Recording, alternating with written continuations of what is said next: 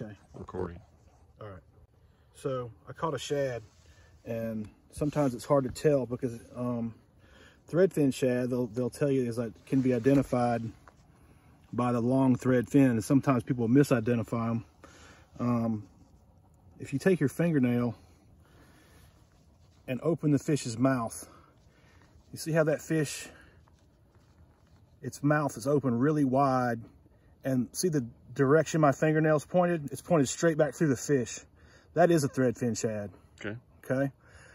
If you have to go all the way around a rounded nose and your fingernail be pointing back up to the sky to get the fish's mouth open, that's a gizzard shad. Gizzard shad has a more rounded nose.